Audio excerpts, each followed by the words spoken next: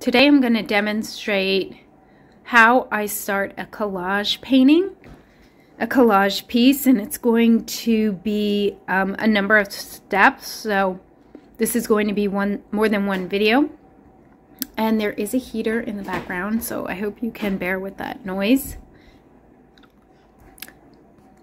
Okay, so this is an 8x10 canvas, and I have painted on the background and created texture by gluing down or using decoupage to glue down images.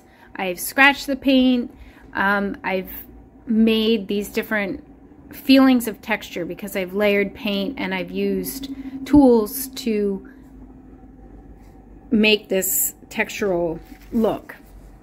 And then I put together images that I cut from magazines that kind of bring together like thoughts or where I am at the moment. This piece was done a number of years ago and I haven't made a series in a while, so I'm going to embark on that right now because I really want to manifest growth in my business and my life and just overall for 2020. So it's the very beginning of the year and maybe you want to try to do the same thing. I'm going to show you how to do it. Okay, so here is my blank canvas, and this is just pre-stretched.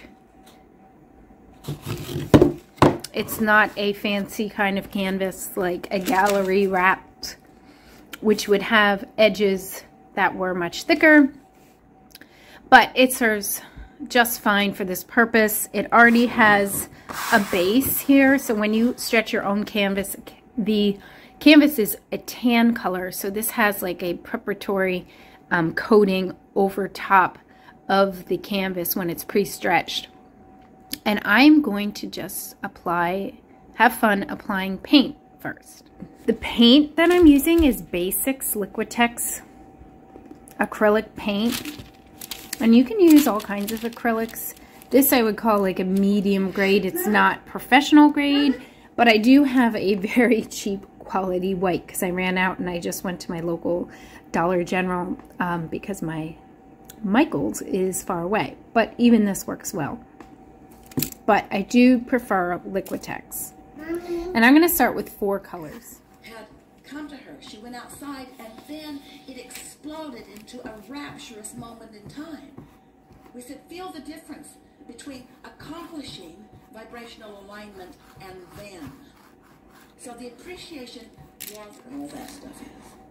But when you focus away, when you stop focusing on whatever has got you feeling like that, your cork will bob right back to the surface. That's your natural state of being. That's why first thing in the morning you're more likely to be there. So all of these things that are in your vortex are making what you just said is, I want to get on the path for fun, but before I get there, I want to get on a well-defined path that isn't fun for me. And I'll clean up that well-defined path that isn't fun for me on my way to fun. And we say, why not just go directly to fun? Why do you have to justify your fun through a path that you've already acknowledged you've sort of clogged up a little bit?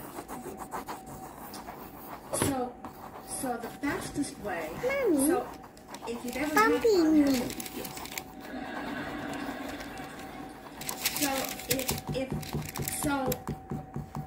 so if you were wondering what you heard in the background, that was Abraham Hicks, and really good teachings. If you look them up on YouTube, my daughter was helping me here, and pretty much you can't mess up. You're blending colors, you're playing around, you're swirling. I'm using the back of my paintbrush, and I'm just creating this overall texture and background for my piece. And I will wind up using some more paint, but I want to let this layer dry first. And I love using shimmery colors, so I'm going to come in here with some gold after this layer dries.